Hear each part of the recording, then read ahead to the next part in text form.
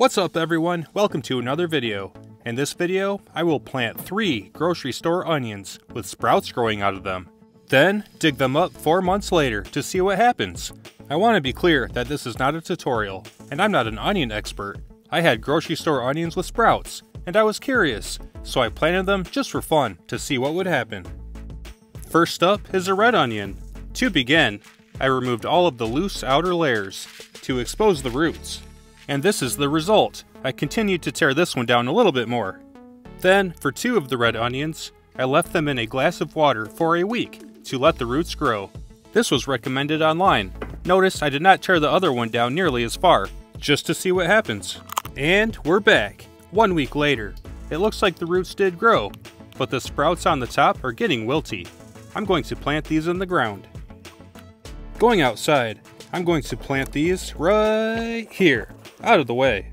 First, I cleared out a place for them so I can plant them.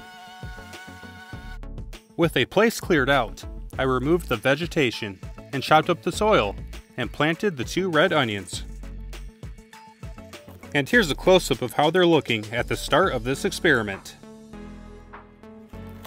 To protect them from wildlife eating them, I built a teepee structure with sticks, covered it with protective netting, and secured the netting down all the way around with stakes. Hopefully that keeps the critters out. And here's the third onion, a white onion. For this onion, I peeled the layers down to the core. There are 2 separate plants. I suppose I could split them, but I left them together. I did not put this one in water. I planted it directly in the ground, just to see what happens and if it makes any difference.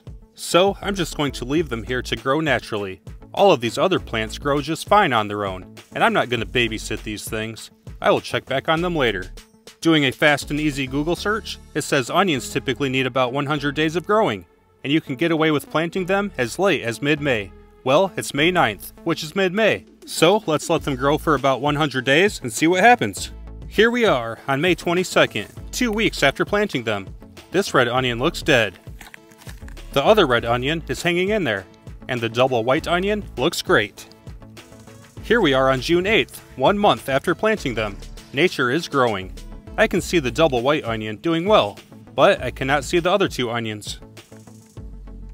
And here we are on July 4th, 2 months after planting them. There's a lot of growth, which is great. Hopefully the onions are growing, but I can't see anything. And I'm not going back there, because there's poison ivy everywhere. And now we jump to the end, October 18th, 4 months and 1 week after planting them, which is 130 days. And the onions are back here. And it's time to dig them up. First, I mowed a path to get access. There was a lot of vegetation in there.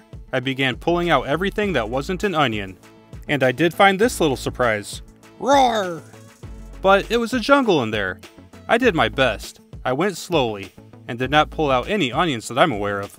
However, at the end, I only had the double white onion. I couldn't find any trace of the 2 red onions.